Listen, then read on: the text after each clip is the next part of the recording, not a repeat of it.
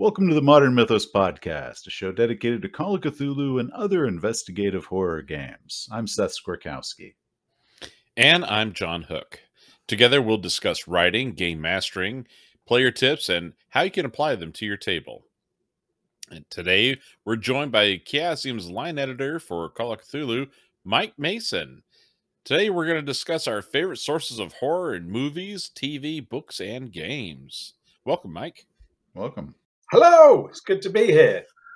Oh, thanks for coming. Thanks for inviting me. It's always a pleasure to talk to yourself, Seth, and John. So I'm looking forward to it. Oh, well, we're glad to have you. It's taken too long to finally get you on the show. So, Mike, how did you get into gaming in general, but then into Call of Cthulhu? Gaming in general, crikey. That's going back. That's going back to the late 1970s, and a friend invited me to their birthday party and to play a game, and I thought it was like a board game because that's all I knew. And I turned up, and there's like 6 people there around the dinner table with some, what I know as now is some cardboard floor plans and some miniatures of skeletons and wizards and fighters, and we played D&D. I didn't know it was called D&D till the end of the session,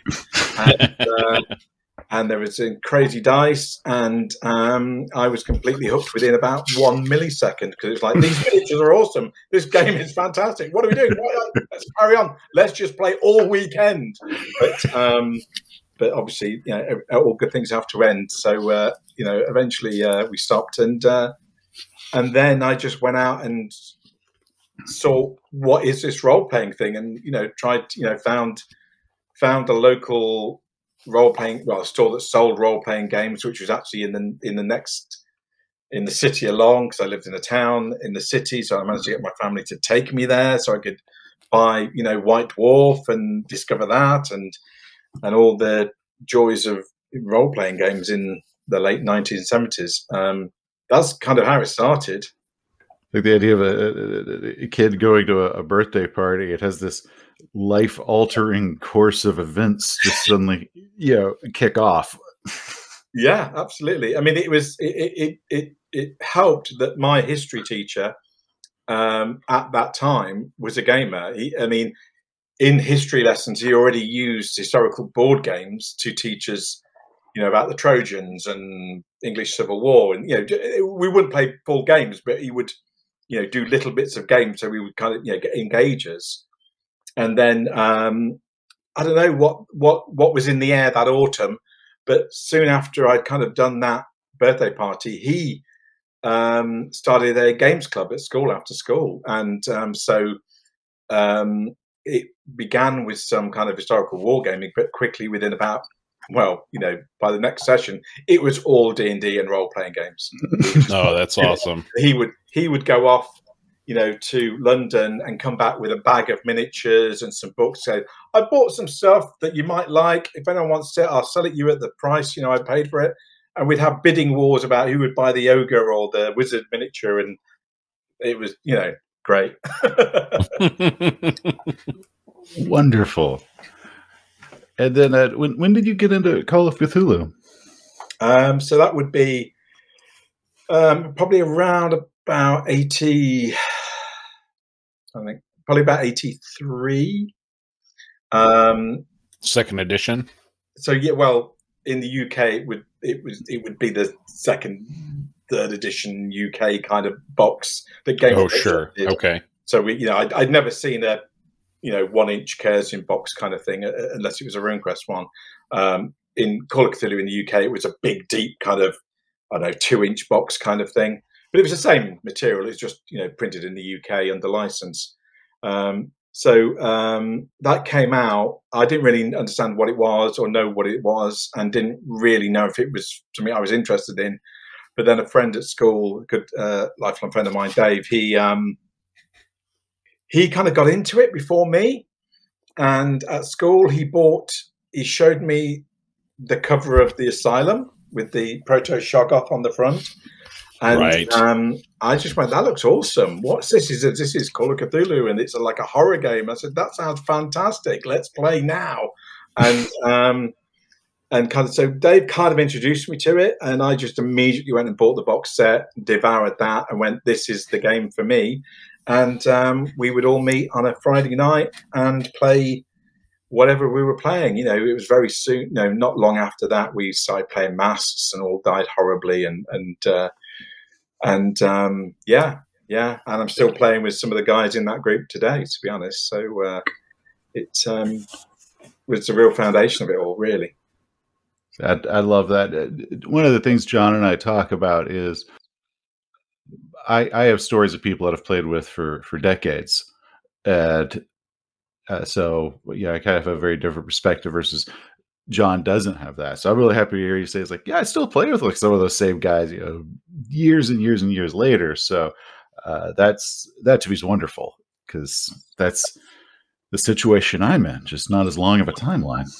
No, this is it. I mean, obviously I can only speak for myself, but I mean, most of the strongest friendships I have through life have been made through, people I gamed with, at different points in my life, and still game with, or still know, and still friends, and it's that kind of common hobby that brings people together, and some friendships, really kind of last a test of time because of that. Yeah. That is true. I do have one friend who we've known each other now 35 years, because we met when we were serving in the Army together, and we were roommates, and we played D&D.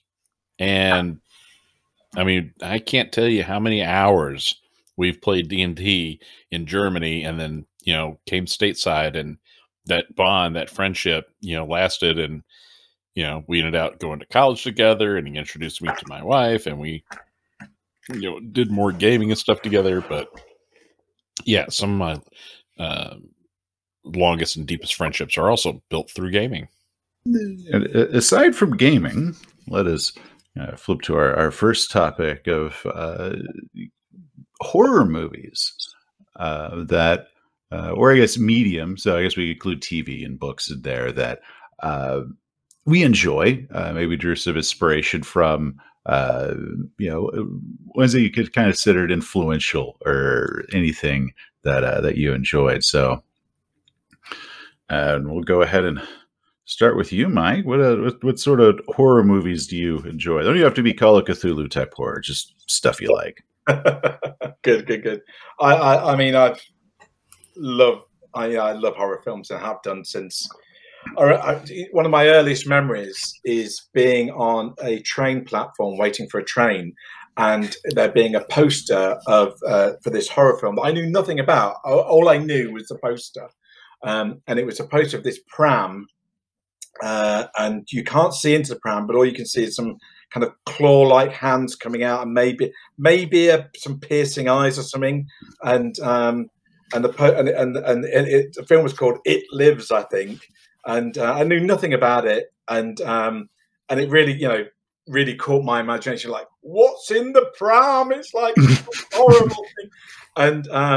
And now I know it's a mutant baby, because I've seen the film, subsequently. However, so I mean, at an early age, kind of film posters and things really caught my eye, and Hammer films, and so I just lapped all that up. And in the early 80s, we had a home video player, and so in the UK at the time, it suddenly was like all these films that you couldn't see at the cinema because they were banned, or they were they were old, and they were kind of like only whispered about, but you could never see them again, because obviously films don't get re-shown back in the day. Suddenly, you could get hold of The Exorcist, and you could get hold of all these things like the John Carpenter's A Thing, and all this kind of stuff. So I started to devour things like that, and An American Wealth in London, and so I've always loved horror films, horror books. Picking up horror books from the secondhand bookshop where we lived, and all of that kind of stuff. So picking horror films that are my favorites is really one of the hardest things in the world, because I like most of them. It just, depends on the day of the week or the time of the year. For me, I mean, I try not to list a load of films because that would be useless to anyone. But my number one favorite film of all time is Jaws, just because it's, to me, the ultimate monster movie. It's just done perfectly well, and it's just great. It's funny, it's scary, it's gripping, and I can just watch it again and again and again, and it just never gets old. It's just a masterpiece to me of cinema. But to put that aside, because everyone knows Jaws, so I tried to pick a few films that people will have heard of, but maybe they haven't seen, or maybe they want to relook at. But I wrote a little list, and the first one I would say is Frailty, which is the 2002 film directed and starring Bill Paxton. Are you familiar with that one, guys? No. I haven't seen that one. Okay, so it's got Bill Paxton stars in it, but also Matthew McConaughey, and it's a modern kind of day, bit of a whodunit kind of, but it's got a framing device of Matthew McConaughey walks into a kind of an FBI office and says, "I know who the killer is you're looking for," kind of thing. And then it kind of goes back and it relates this Bill Paxton story of this Bill Paxton, who's a single father with two young boys who he's looking after. And basically one day he kind of comes back and sort of says, I've had a message from God. There are demons in the world, and God has told me my mission is to expose and destroy them. And he then goes about sometimes with the two boys on this mission. I won't go into too much detail because I don't want to spoil it, but suffice to say, one of the boys believes him, and one of the boys goes, "I think he's mad. I think he's losing it," as it were. And so you've got this kind of internal kind of dynamic of the family of kind of like, because you kind of as a viewer kind of go, well, surely this is about him, mentally deteriorating in some way or having some kind of delusion or something, and then on the other hand, you got is that, are demons real? Are they not? Kind of thing. So you got all that going on. You got this framing story, and it's just great. It's a fantastic kind of examination of horror and when do you say to someone stop? And when their conviction is so strong. That will be on my list. I figured at the end of this is I'm gonna have a big list of movies to watch once we're done talking, because every time John and I have talked about media, I leave with a list of stuff of man, I need to catch up. So Frailty, Jaws, anything else? Because I like the measure of things you can revisit a lot. Okay. Well, I will go around, but I'm sure you guys have got some films as well. But I mean, Rec 1 and 2, the original Spanish films, REC, like Rec as in recording.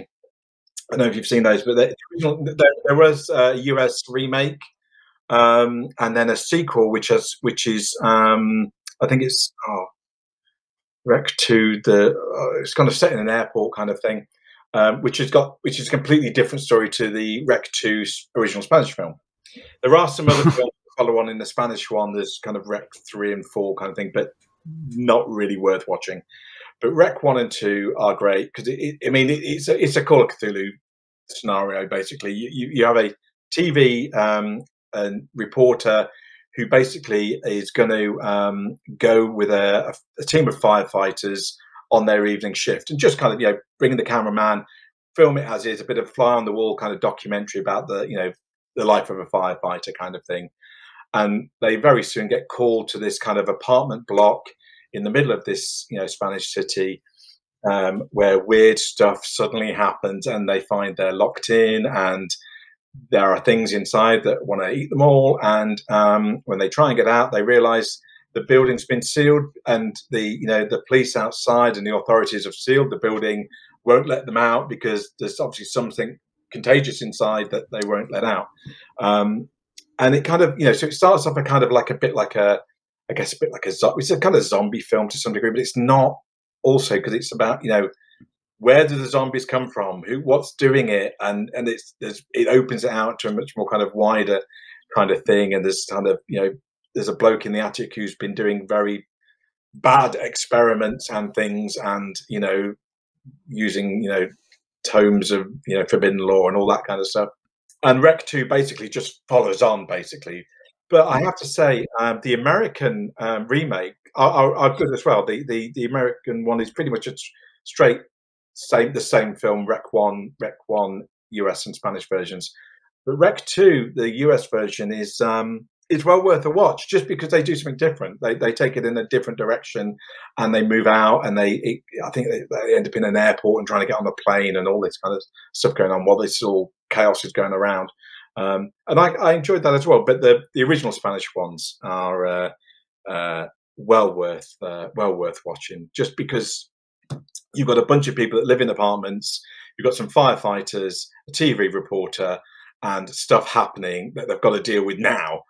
And it's like, well, this is a Call of Cthulhu party. And when somebody gets killed, there's somebody in the other apartment who can come out and, what are you? I'm a doctor. Right, you're a PC. Right, get on.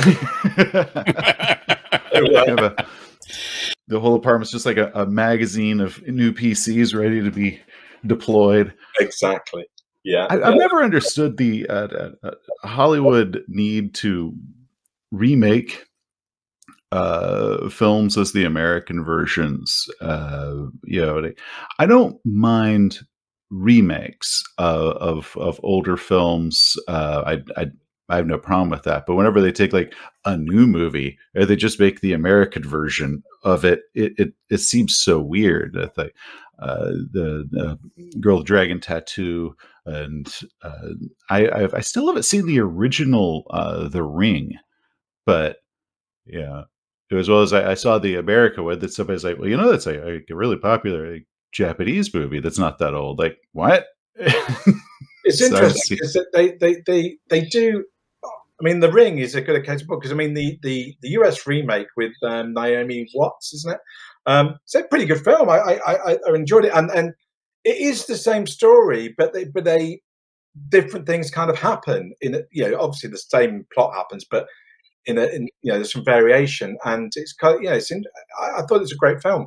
The original Ring is a great film as well, and is more scary. I don't know what it is. Maybe when it's in your language and it's a Hollywood film, it feels a little safer. But when it's a kind of cultural, something a little different to that you're familiar with, and it's a little lower budget, and I don't know, it kind of gets you more sometimes. And certainly the original Ring, that very kind of famous bit that I won't spoil, but towards the end of the film, when there's a TV involved, is terrifying, really. It's interesting talking about remakes and things. I mean, The Grudge is another interesting one. The Grudge, I can't remember the filmmaker's name offhand, but he made. I mean, he's remade that film at least 3 times. He made an original version, then he remade it again, and then I think he directed the US version as well. So I mean, it was him. It wasn't even the other director trying to take it on. It's kind of him kind of crafting the film, and every version I think is just him kind of honing the film down to his vision, I guess. So the US version of The Grudge is probably one of them. It's got some really terrifying points in, and well worth a watch. Yes. Well, like when you mentioned like the same director coming back and redoing it, it wasn't the same director, but he was heavily involved in the remake. One of mine is the Tom Savini directed Night of the Living Dead, which a lot of people, I guess, that don't know anything about it would it's like, well, he's disrespecting Romero. It's like, you do realize that Romero was like involved the whole way through it, because it was, I think Savini went off to Vietnam right before they started filming. He was supposed to actually be involved in the original. He got drafted or signed up, and he was gone. And then Romero crafts his abilities, finally gets some money because the first one was made on a shoestring. They redo it, and Savini says, I'll handle the directorship.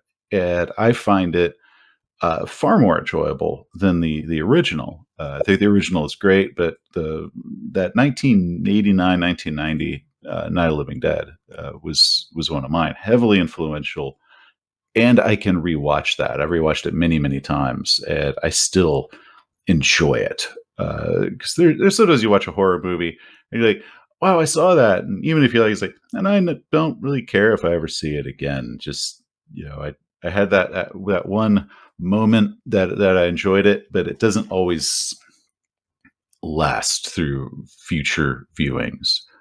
And that's definitely one of mine. But I think a lot of the Romero fans kind of consider it sacrilegious that I say I prefer the remake version that he wrote and produced. I just get the impression they were good friends, and Savini certainly plays a key role behind and in front of the camera in Dawn of the Dead, which is a fantastic film. And I was looking at Prime the other day, Amazon Prime, and I realised they've got three different cuts of Dawn of the Dead. And I was going like, which one haven't I watched? There's an extended cut, there's the theatrical cut, which I've definitely seen, and there's the Argento cut.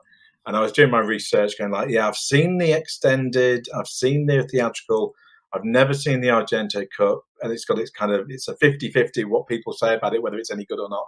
But I gave that a watch because obviously I'm a bit of a completist and need to see them all. So, but yeah, it's like Dawn of the Dead or Night of the Living Dead as well. I mean, if you happen to turn the TV on and wherever you are, in whatever point you are at, as you turn the TV on in those films, you just sit and watch it. It's just instant. Pull you in. No, instant. Dawn of the Dead was another one. I couldn't even name how many times I've watched that or forced my friends to watch it. My only complaint with that it's a 70s movie style that is, I find them much more enjoyable to have seen or remember watching than the process of watching it, because their pacing, I always forget how slow the pacing is. Such as with that one, it's actually very slow for the bulk of the movie, but when it's exciting, it is so exciting that you kind of quickly forget that you just spent 15 minutes literally watching people walk through an empty mall or just do nothing, and you're beginning to kind of wane, and then all of a sudden it's exciting. It's also how I feel about The Exorcist. I love The Exorcist at any moment that I'm not actively watching The Exorcist, because I always forget how slow and just kind of meandering the bulk of the movie is. But once I'm done, I'm like, oh man, I can remember a million things that I loved and how excited I was. But while I'm watching, it's like, man, I really don't remember the scene going on so long, or just They were building character. I can't agree. It kind of built, it's the atmosphere and building tension, and it's just a great film. I mean, to me, the most scariest bit of The Exorcist is before the demon even arrives and they're in the hospital. It's that hospital scenes are the scariest thing because they're so real.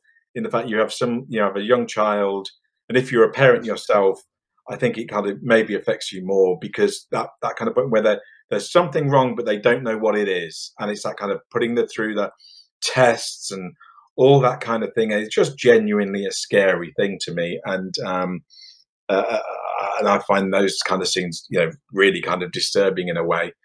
So when the demon comes, it's almost a relief. Kind of go, okay, we're back to knitting socks in hell now, so it's all good. now we're on to fantasy. Now, one thing with some contemporary filmmakers, though, that I think captured that 70s style, but did it in a modern way that I still enjoy a lot. There was The Others with Nicole Kidman, that in every way feels like the old style horror, but isn't. It still has that slow pacing. But then definitely Get Out was another. I mean, that one somehow hit that perfect point for me, where it has that pacing and that feeling of the old horror of you're leading up to something, but at the same time, I never felt, oh wow, we're really dragging this out. It hit that perfect moment where it didn't feel rushed, but it didn't feel too slow and hit that kind of magical, just dread that something terrible's coming. No, I would agree. I think that's the thing with modern films. They at the end of the day, media learns from itself as history goes on, and pacing is different in a modern film to what you would see in a 1970s film on the whole. I mean, I love 1970s film. There's something about the gritty, depressing nature of many 70s film that if you that it makes you feel a certain way, and it makes me remember the 70s, which is an interesting time, the 1970s. Wherever you are in the world, the 1970s were an interesting time in all the kind of variations of that meaning. But Get Out does have that. It's great for pacing. It's a great story. It really riffs on the Ira Levin kind of material, which is obviously it's partly a homage to in some ways, and it's a great film. I enjoyed them as well.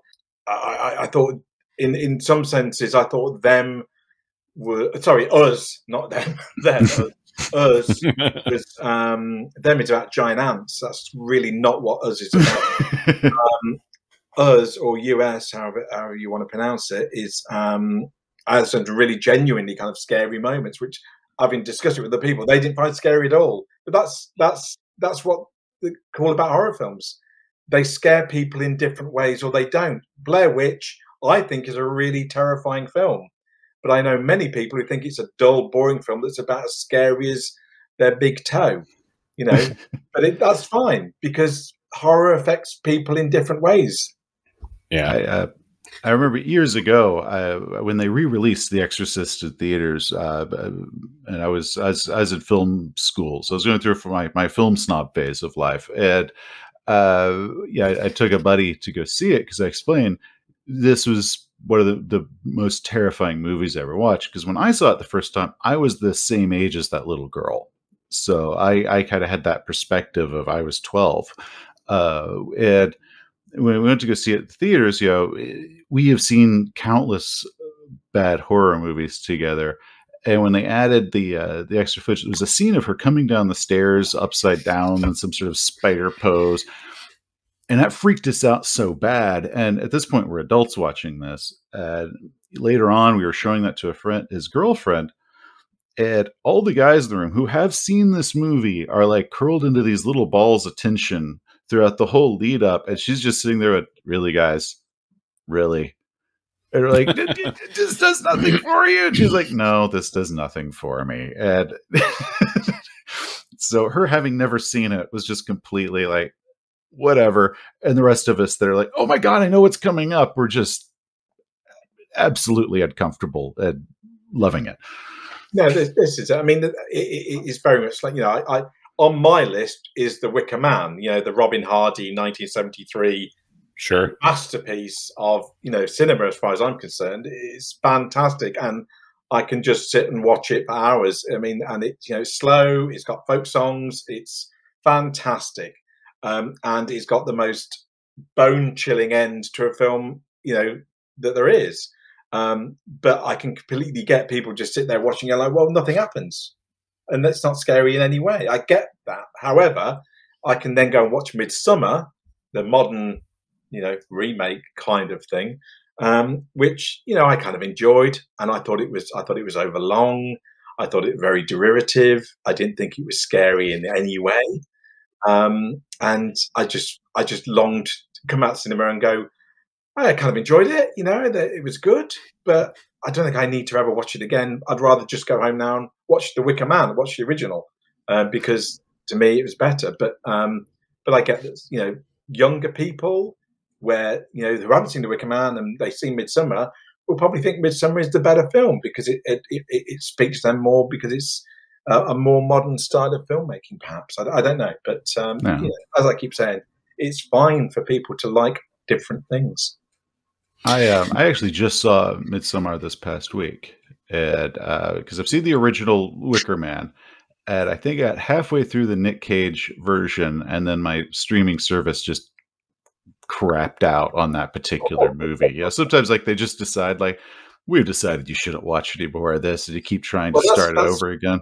that's completely fine, because no one should. The Wicker Man has never been remade. There is not a Nicolas Cage ghost. There are no Well, bees. It doesn't exist. I went to the cinema and saw it on release, so nobody else ever had to.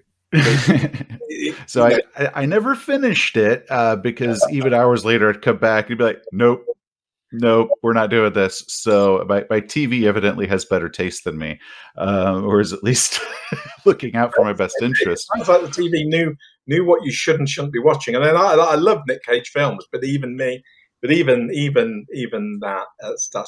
that's a film too far, I'm afraid. John, Well, you've been very quiet, John.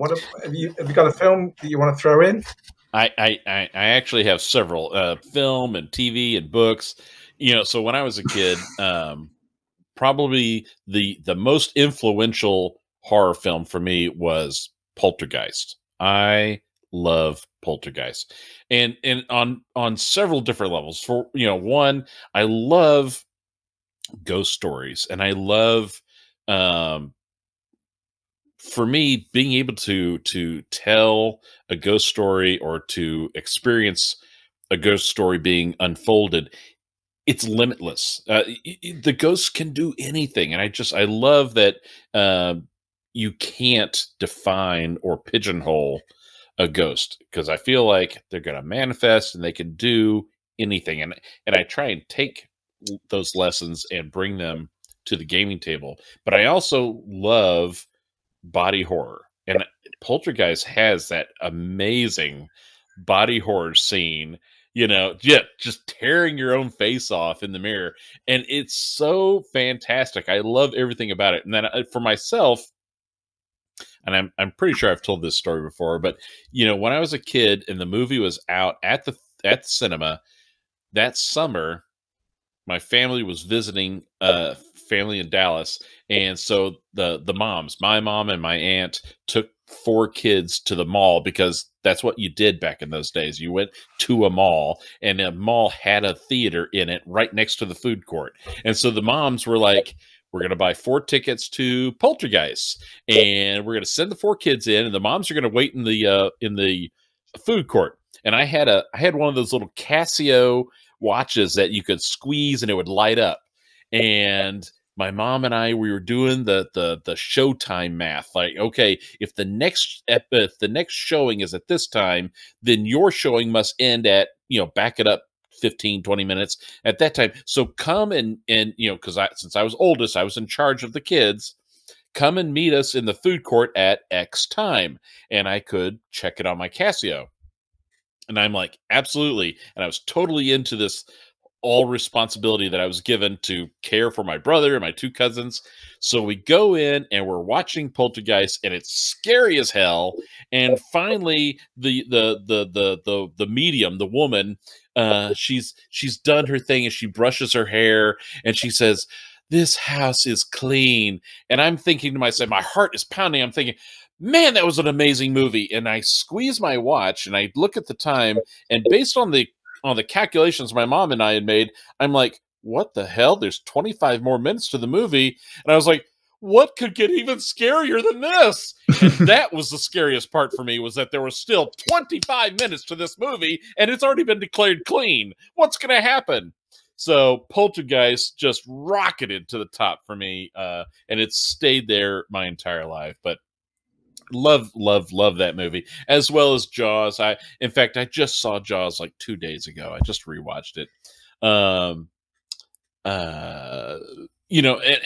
I love, there's so many good things out there, and I have this giant list. I'm not going to drain through it all, but you were talking about some of the 1970s and reworking and modern versions of that.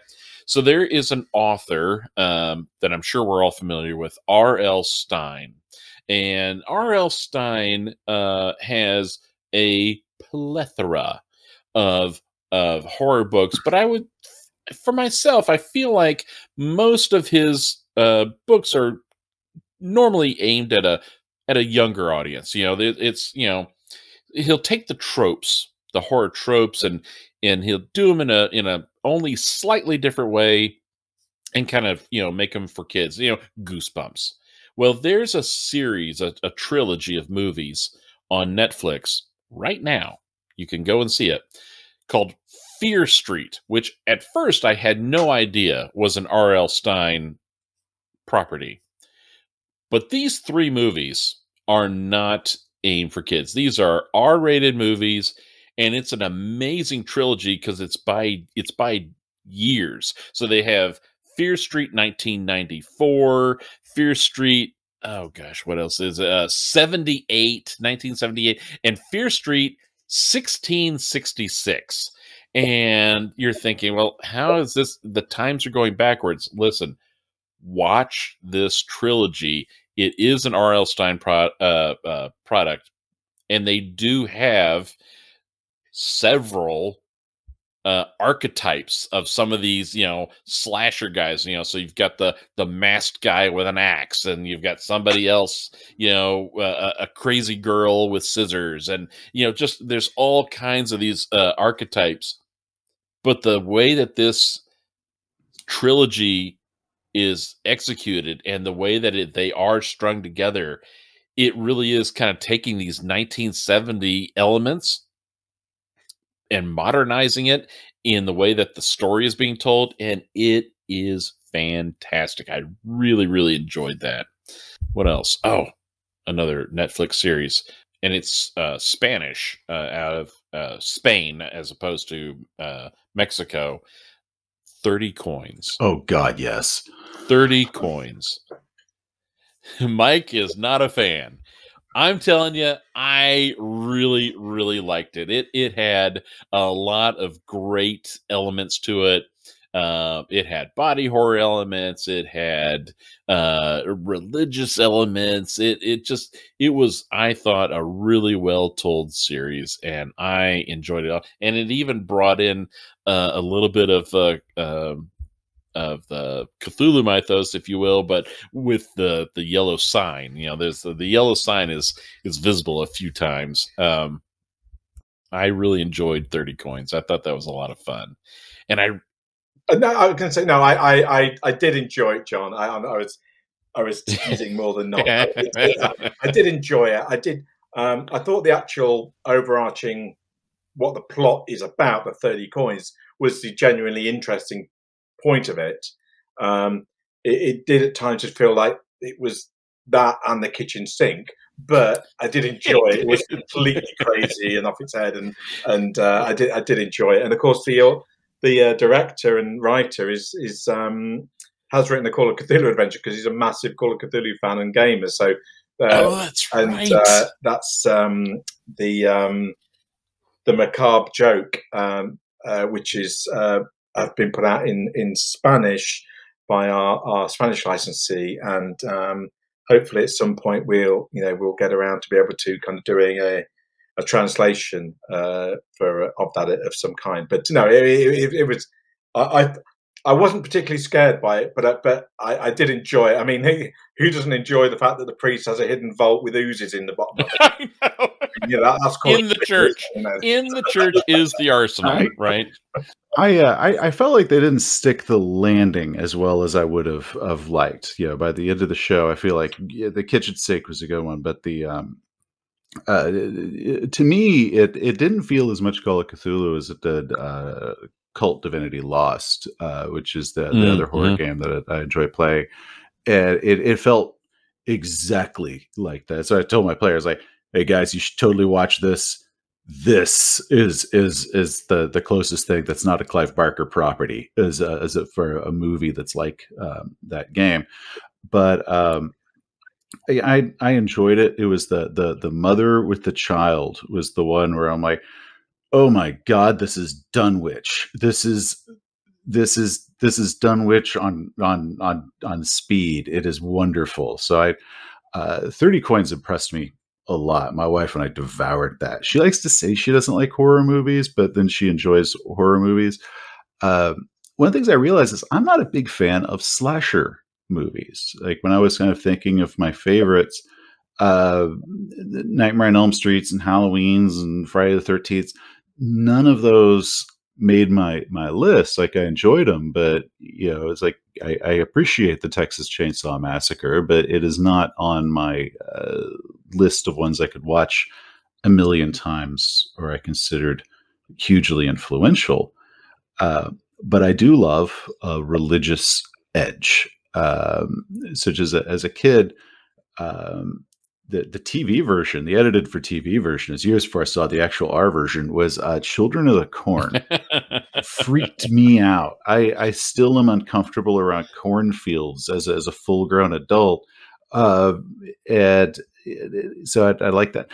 And it always bothers me, the fact that they're made by such a sewer person. But I love the Polanski, Rosemary's Baby. I love The Ninth Gate. I consider those to be just spectacular, especially The Ninth Gate. I've watched that countless times. And then, of course, The Omen, which I remember watching when I was way too young to watch The Omen, and that movie absolutely freaked me out as a kid, and I love that. And then with on the Clive Barker side, for me growing up, I read a lot of Clive Barker when I was probably starting at 13 or so. I read everything he wrote. And then for years it was, there's a new Clive Barker book. Drop everything, read the Clive Barker book, and then get back to whatever I was doing. The first two Hellraisers, after that you could consider mess, but the first two Hellraisers to me were massive, influential. I remember that when high def TVs first came out, I went over to my buddy's house. We were going to watch like the first four Hellraisers on a super high def TV, and you could see the cardboard sets and just how low budget it was. It was like, man, this looked a lot better on a VHS tape on a crappy small Definitely how it's meant to be viewed. Definitely. No, I love the original. Yeah, I haven't seen the second Hellraiser in many, many years. I would like to see it again, but the original Hellraiser. And if we're going to spin off into media, then I would say, if you're going to read any horror story collection, then you should be reading the Books of Blood by Clive Barker. Because, I mean, to be honest, every idea he had for a horror story, he put into those stories in the Books of Blood. I mean, what he's done subsequently has been much more fantastical and kind of less horror, more fantasy. And it's almost like, he kind of drained his head of all the horror into the Books of Blood. And they are great. They're just short stories, each really, really different. And, if you don't like one of them, you will like the next one because they're so varied. I always said with Barker, his short fiction is horror, his long fiction is fantasy. I think the longest horror he did was The Hellbound Heart, and it was a short little novella. But once you start getting up to Weave World or Magica or any of like his full length novels, they're fantasy, and they're usually portal fantasy of all things. They do have their dark moments, but none of them what I call horror. But yeah, basically the less room you give him to write a story, the more horrific it becomes, which is why the Books of Blood are absolutely fantastic, or Cabal or Hellbound Heart. Those were wonderful. But then you give him 100,000 words or more, and he will give you a fantasy novel, or now he does like a children's novel. Yeah, no, it is. I think you hit the nail on the head there, Seth. Definitely. If we're talking old films, the original Evil Dead, the 1981, Sam Raimi, for me has always been a favorite. It's always been a scary film. I just love the bit when they're predicting cars. One of them is drawing cars out of the deck, and the other one's going Queen of Hearts, Jack of Hearts, or whatever. And it's just fantastically scary point. But it would be remiss of me not to mention Mr. David Lynch and the oeuvre of Mr. David Lynch, of which many of them have, you wouldn't necessarily call them horror films, but have horror elements in them. Mulholland Drive has possibly one of the most scariest scenes ever committed to film. It's got really not a lot to do with the plot of the film. It's just a really scary scene because of it just builds and builds and builds. And if if I was going to nominate one, if you want to watch a David Lynch film during October, then it has to be Eraserhead, surely. 1977 black and white film. It took him years to make, his very first film. That is just weird, horrific, strange. A strange cinema trip is probably the best way to describe it. But it absolutely riveting. Riveting. Well, I find it riveting, but I guess it's not everyone's cup of tea either, though. But yeah, my favorite David is David Cronenberg, and I love the remake of The Fly with Jeff Goldblum. Oh my God. I haven't seen that one in a very long time. So good. I remember enjoying it a lot, but also haven't seen that in probably 20 years. But that was a case of remakes that you can do very well. Chris kind of touched on The Thing, which is a remake that far surpasses the original. And then I went back and I read the original, I guess, novella. It's such a short little book. And was still like, nope, Carpenter got that one better. Of cases where I consider the movie was far better than the source material. Well, and the original black and white movie was more closely adapted to the book than Carpenter's, because in the original black and white movie, as well as in the book, the whole concept of it, of the thing, the creature being like sentient plant, part plant, was also part of that root storyline. But that was actually a huge Lovecraftian thing. Sure. I mean, Lovecraft loved putting it's like, well, it's partially plant or fungus as well as things. Like that was, he loved the concept of it's the monster isn't fully animal, it isn't fully plant, it is something in between, which I guess that was a 1930s thing. Yeah. If it's really scary, plant people, like that's plant people, and that's why we have shoggoths. I was going to say, The Fly. I really like The Fly. But for me, if you want true Cronenberg, you've got to watch Videodrome. That's, for me, is the one of the high kind of marks. I mean, all of his films are great. I mean, The Brood, well worth a watch. It's got Oliver Reed in. I mean, why wouldn't you watch a film with Oliver Reed in? It's just great. And as I say, the Videodrome, and then X Descends is interesting. But I mean, Dead Ringers and all that sort of thing. But I think for me, the one I would go back to again and again is probably Videodrome, just because I think it just seemed ahead of its time, and the concepts are still, the medium of video is kind of out of date now, but just apply the concept to, what we have as media now, and it does the same thing. In fact, it's probably more powerful now, in a sense. It's good. Have you guys seen The Endless and Resolution by Aaron Moorhead and Justin Benson? Kind of modern films, yeah. I think they're a great pair of films that obviously go together. But The Endless, for me, if you want kind of cosmic horror in a cinema form, in a way that kind of you can understand, I think it's that film, The Endless. I think it's a great film, and it's not particularly scary. I don't think it's got moments of kind of chilly, but it's more weirdness. I guess. I mean, that's a different topic, though. There's horror films and there's weird films, and some of them aren't the same. Some of them are, I guess. There was one horror film that, for some reason, and it's terrible. I'm not even going to say it's good. It's freaking terrible. So one of my parents, one of their first dates they had before they got married, was to a movie called Burnt Offerings, which is this family who's like house sitting at this house that regenerates through torturing the people living inside the house. And it really scared my dad so bad that they had to leave the theater. It freaked him out hardcore. So as a kid, I grew up being told Burnt Offerings is the movie that freaked your dad out so bad he had to leave the theater. So I watched this movie when I was about 12. And we lived in a really old house that we were constantly like a fixer-upper sort of old house. And I remember that movie freaked me out so bad. There was this just a driver, like a guy that drove an ambulance or something, who just looked creepy. He did nothing except for look creepy. That was his superpower, is he just looked unsettling. And it wasn't prosthetics. They just got a creepy looking dude. And that movie freaked me out for years. And then I tried to show that to my wife after we got married. And she's sitting there the whole time going, really? Really? And now I'm watching as older. Yeah, I don't know. I don't know what the hell that was. I don't know how this scared anybody.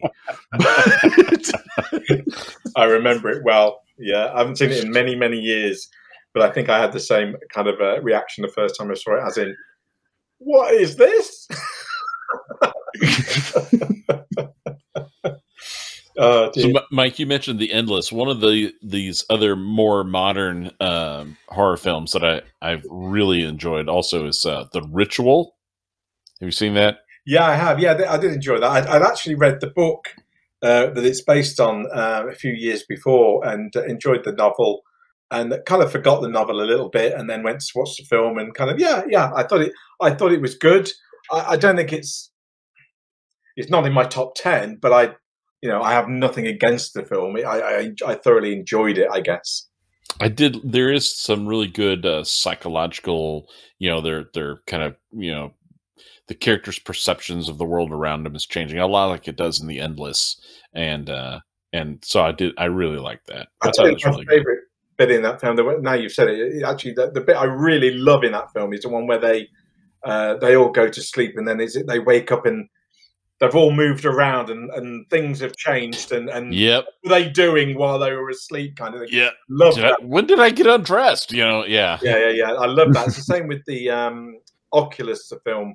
Where they video the room, and then it kind of they then something happens, and then they kind of go, okay, we're going to watch the video back, and then you watch the video back with them and realize what you've just watched is not what actually happened, and it's like, what the hell is going on, kind of thing. I thought it was really good. Yeah, that's really good stuff. Well, one of the things I think is fantastic that you can do in a medium like a movie or books or a TV show that you cannot do in a game as much is the concept of the audience knows something that the characters do not. The players could get that a little bit through a little bit of metagame knowledge, but that's not the same as the old Hitchcock talking about suspense. The suspense is, people are sitting around a table talking, and the audience knows there's a time bomb underneath the table, and so the audience is freaking out, going, "Get out of there! Get out of there! There's a bomb in the room!"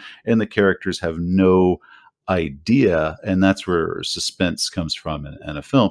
And you can't get that in a game, or if you can get that in a game, it is catching lightning in a bottle moment. It is so hard to get a moment of the audience is aware of something that the characters are completely clueless on.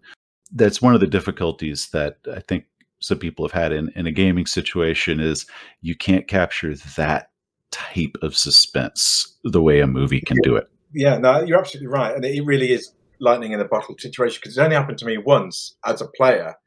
And it's right, but it genuinely had effect on us. We were playing one of the Call of Cthulhu campaigns, and we're into it really deep. We're not doing very well. And then we hear the name of one NPC that we knew as players from a previous campaign we played. And we knew that NPC was bad news. And we suddenly realized we didn't know that that NPC is in this campaign as well. And literally, our faces were, oh my, we are completely screwed. That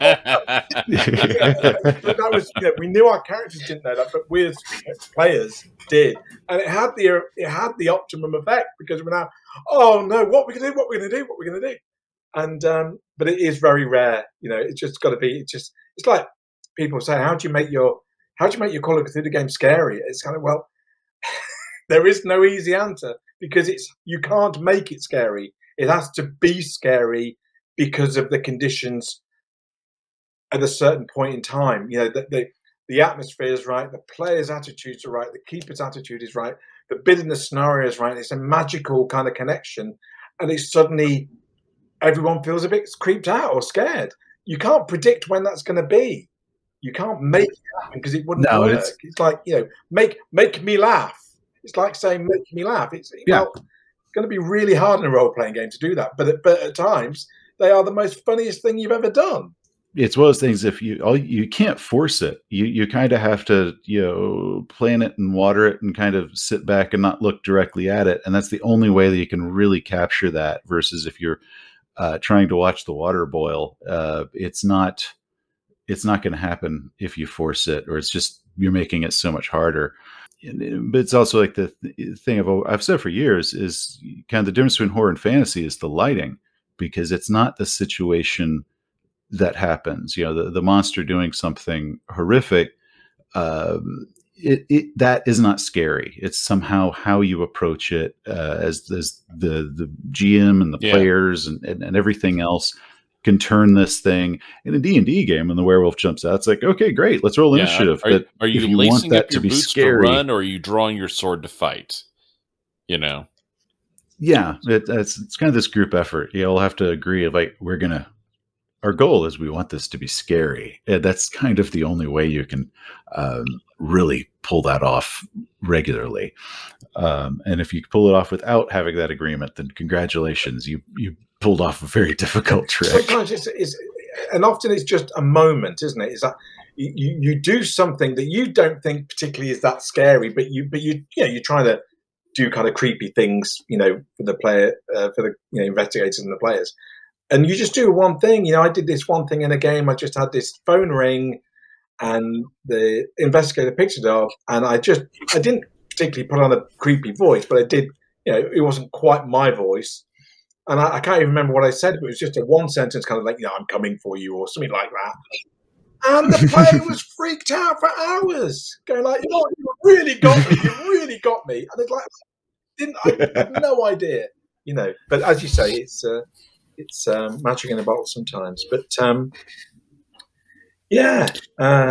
so this episode is coming out right before Halloween. So, Mike, do you have one more in your pocket? What is one piece of horror media, whether it's a movie or a TV or a book? What is something that someone should experience this season? Okay, I've saved the most scary thing I've ever seen on a television screen for this bit. And again, with the caveat, not everyone is going to find this scary, but for me, it still makes me just a shiver run down my spine. And it is the TV adaptation of the M.R. James story, Whistle and I'll Come to You, My Lad. And there's been various versions done. I'm talking about the one that was done by the BBC in the late 70s, early 80s. I can't remember exactly the date. And if you know that story, you know that you've got this bumbling professor who goes on a walking holiday by the coast. While he's walking, he finds a whistle, and then kind of like basically to be honest, if you've seen It Follows, the film, it's a bit like that. He calls something and it starts coming towards him basically. And every day it gets a bit closer. You can see it in the distance on the beach come in, and then the next day it's a bit closer, but he can't work out what it is. And then in the end, it's in his room, and that's the bit that and it's not it's not a big monster. It's just basically some bed sheets rising up in the air, and like a classic ghost into the bed sheets. Possibly the most terrifying thing I have ever seen on screen. And but you may not have the same opinion, but it's about, I don't know, half hour, 45 minutes long. I think the whole thing is on YouTube. Turn out all the lights, make sure there's no sound, turn the volume up and watch it, at 12 o'clock on Halloween on your own. And, I'm sure you'll be scared. That's awesome. Seth? Oh, well, pulling from ones I have not mentioned that still freak me out, or I think were just perfect, was The Mist with Thomas Jane. That I consider that to be just phenomenal. I love that on like 4 different levels of things that I love in a good horror movie. So the Mist, I consider like, oh, you got to see that. Just sit back and enjoy that ride, because it is not at all going to follow your expectations. So I loved it. Really brilliant. Nice. Yeah, I remember watching it with friends. In fact, I was watching it with Paul Fricker. We watched to the end. I'm not going to spoil it, but we got to the end and went, they did it. They actually did it. Fantastic. That was so, wow. Yeah, go and see it if you've never seen it. Definitely. Yeah, it's so good. You know, I had a couple that I was thinking of. One that's actually kind of similar to Mike's Whistle and Ye Shall Come, but I think I'll go with a Korean horror zombie movie that I really enjoyed, Alive, or #Alive, and it is I thought really well done because of the technology. The main character is utilizing technology in a way that I thought was very interesting. So it's a very modern take on the zombie apocalypse thing. But I liked it. I thought it was very clever. So I liked it. It's on Netflix. You can find it, #Alive. That was a great discussion. My personal queue of movies to watch just got a whole lot longer. Oh, man. Yes, I totally agree. Lots of good stuff. We want to thank Mike Mason for coming on and chatting with us. It is a pleasure, and we'll be hearing from him again soon. Maybe next month, perhaps. Yeah. But before we go, Seth, we can't do this show alone. We want to thank our amazing editors, Max Mahaffa and Edwin Nagy, for their hard work and keen skills in making us sound awesome. Definitely, because only they know how many mistakes we really make.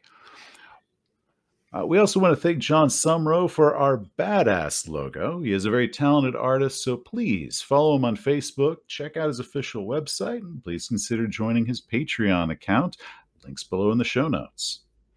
And finally, we want to thank the Darkest of the Hillside Thickets for generously allowing us to use their song Gluttony as our intro and outro music. If you're a fan of Lovecraft's writing and the Call of Cthulhu RPG, then you really need to check out the Darkest of the Hillside Thickets. Check out their Bandcamp site and their official band site. Links for those will also be in the show notes. Thanks for listening. Yes, thank you again.